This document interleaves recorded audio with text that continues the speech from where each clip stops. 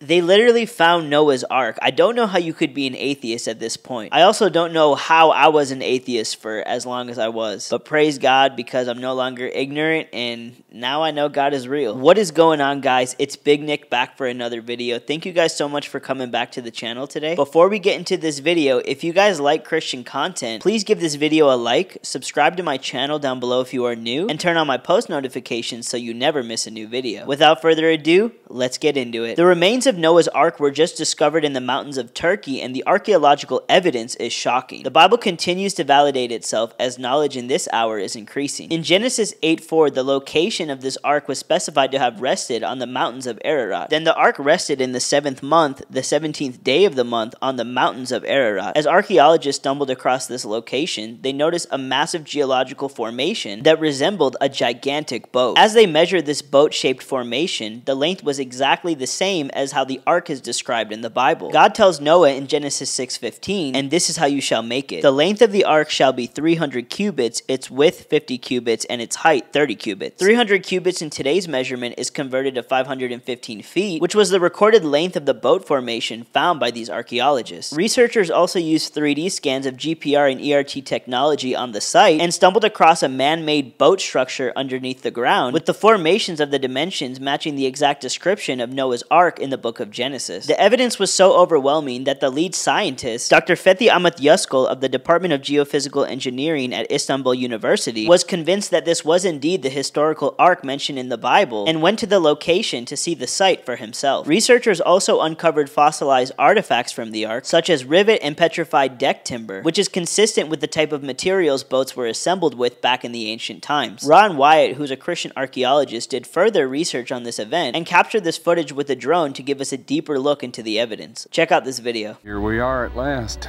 gazing upon the mortal remains of the great boat that Noah and his family rode to safety.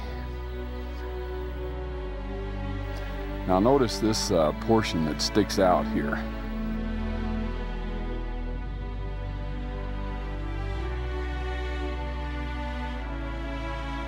When the boat came down from above and caught upon those rocks right there that you see in the middle, that tore its way into the heart of the boat and it pulled the timbers out from under this part of the gunwale.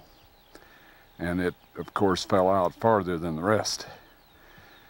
But this has rib timbers and metal brackets and everything in it to show that it's still a part of the boat. Now you'll notice a hole way at the right top corner. This is where a group that came out here in 1960, they blew holes in the boat with dynamite and then went away and said that it was not a boat.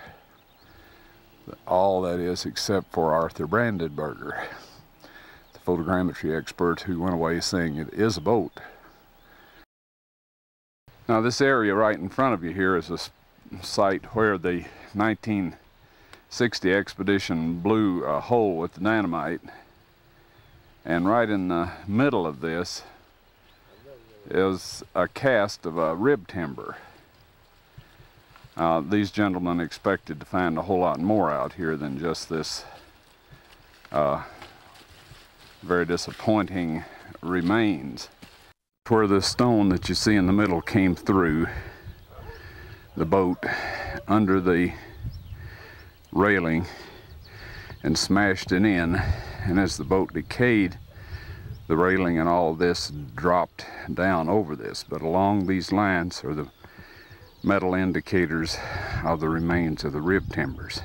Again, there's way more than enough evidence to show that this is a boat. Now we're giving you a look at the front portion of the boat. For the you that have been on a boat, you can't fail to recognize this. Now, as time has gone by, this area of the boat that you're looking at right now has fallen. It's gradually sinking and will slip out into the gully below. While there's enough timbers in this gunwale to support that, but the bottom is falling right out from under it. You'll notice these are two deck timbers that are sticking out, and we got an iron bracket off of this, a right angled iron bracket. Now we're uncertain as to whether these are cast or petrified timbers, but they are at equal intervals, and right opposite them on the other wall are their counterparts. We'll focus in on 4 of the rib timbers. This area was fractured during the earthquake. We measured the casts that were left and have the dimensions on it, but you can see where the softer material inside the casts eroded down.